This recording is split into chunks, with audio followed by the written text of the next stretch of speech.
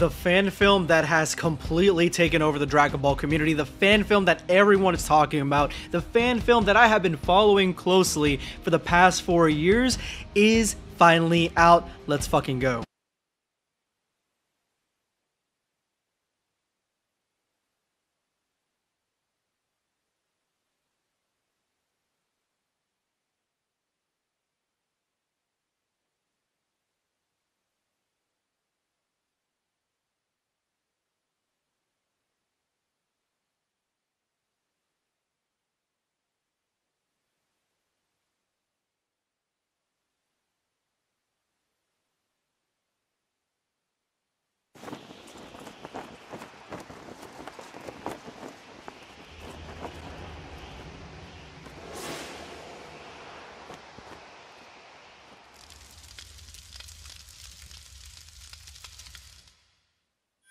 My son,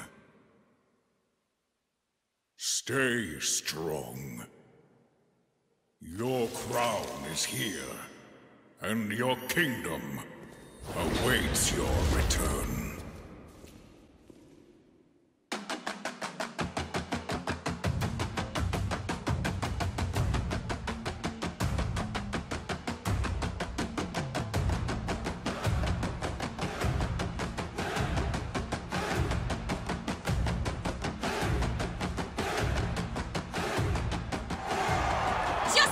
Stupid can you be? Have we ever met? Have we ever met? If you don't mind, can you just tell me what I forgot so I can remember? Unbelievable! And did you forget the promise you made me as well?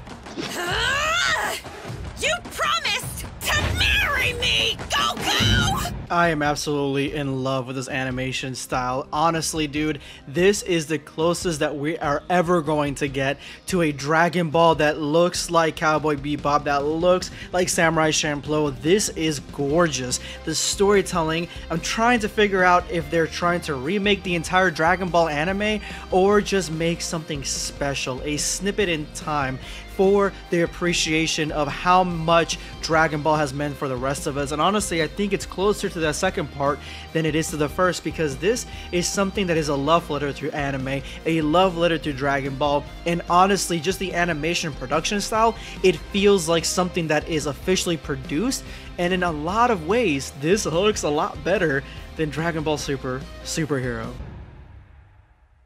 Well, his life's over. Is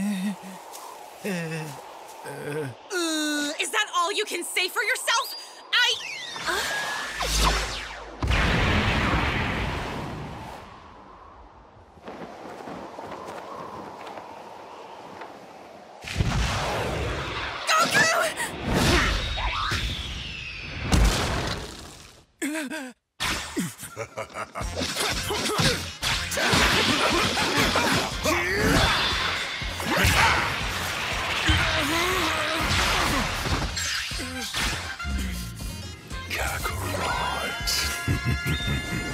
I never once in the entirety of me covering this fan film, when I was watching all the trailers, thought that Broly was going to be in this, but just on not even seeing him, the energy glow, the color of it, his voice, and the golden bling that's stoning his arms and legs, this is absolutely Broly right here.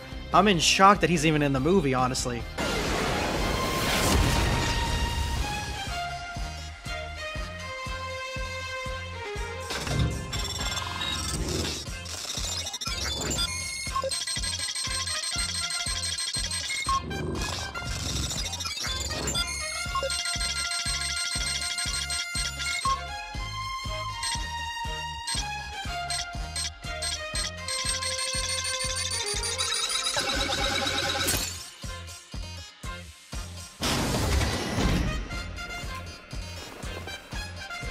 The green light, the gold you fashion. It's not every day that a king leaves his throne, but for you, I make a royal exception. Vegeta was here for Broly the entire time. This was a well-kept secret throughout the entirety of the promotion for this, and I honestly thought that Vegeta was here for Goku, as you always think.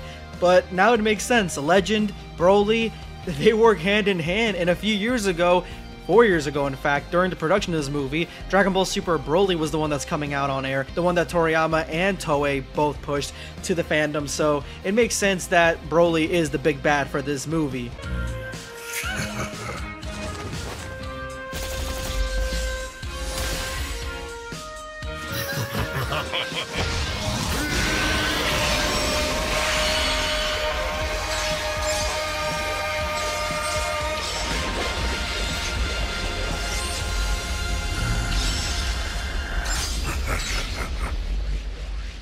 All my life I've trained for this one moment. For the pride of the Saiyans! For my family. And yes, even you, Kakarot. Oh, just one more time.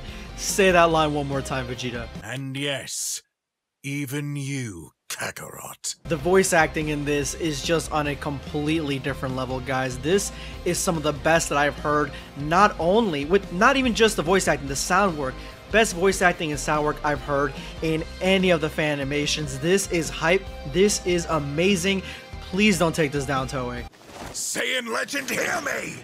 Today a god falls. Bones to dust. Ashes to the wind!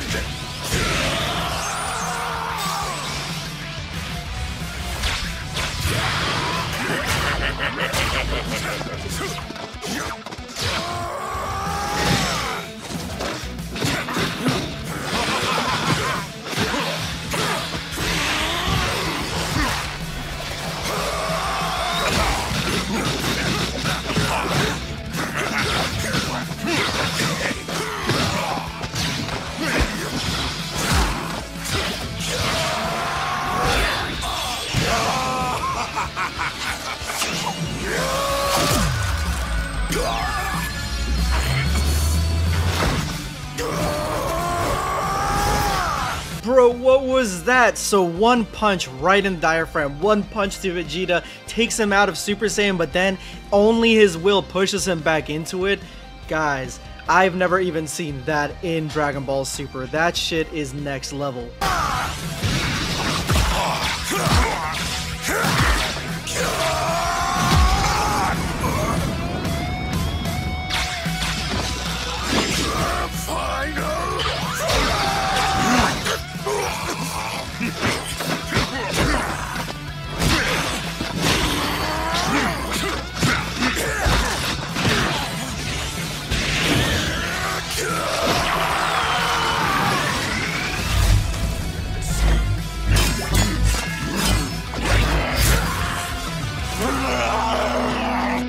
I want to see this in the future of Dragon Ball Super, where your transformation, the Super Saiyan power that you hold, keeps coming and flickering in and out. I love the way they do it in this. It's like a candle, and he actually ended up using all of it into a sword that he was then able to use to face off against Broly and even sever his arm.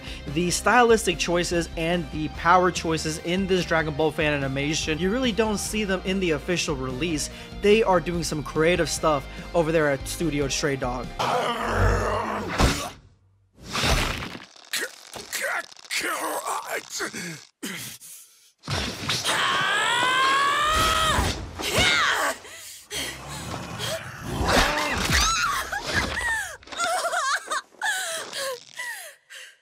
Chi-Chi is really that girl. She is right to die in this. Honestly, this animation alone may have redeemed Chi-Chi as a character as far as I'm concerned.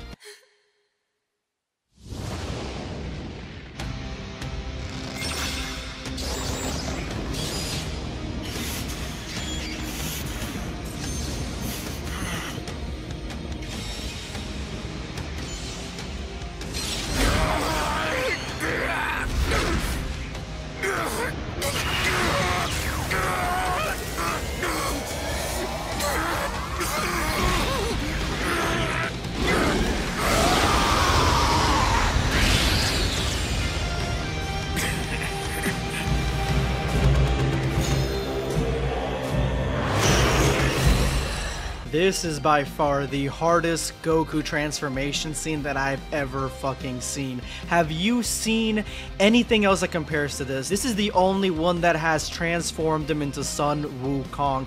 It has basically brought the legend to life.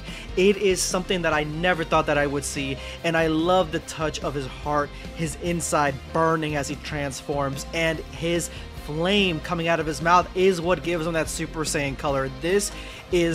This is beautiful.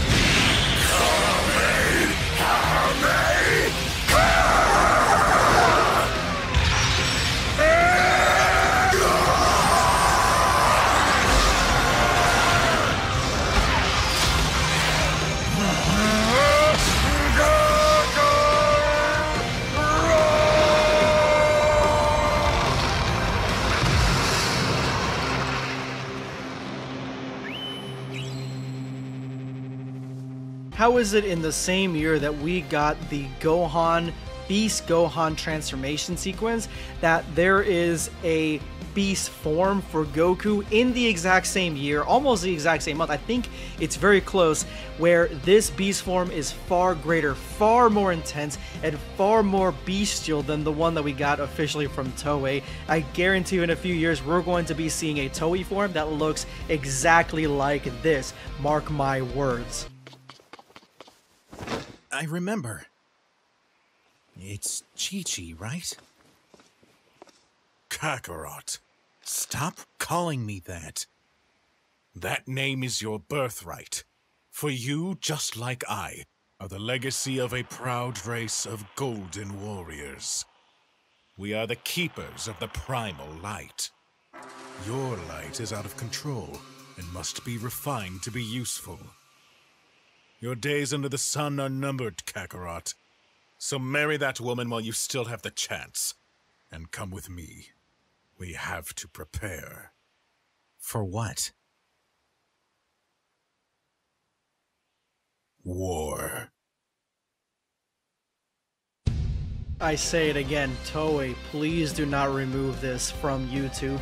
Hire Stray Dog Studio to make a spin-off of Dragon Ball, or at least fund this in any way. This looks like there's gonna have a second part to it, but still, they need to fund this right now. This is by far one of the most beautiful and meaningful Dragon Ball animations, fan animations at that, but Dragon Ball animations that I've ever seen. And I'm saying it right here, this alone was better than Superhero.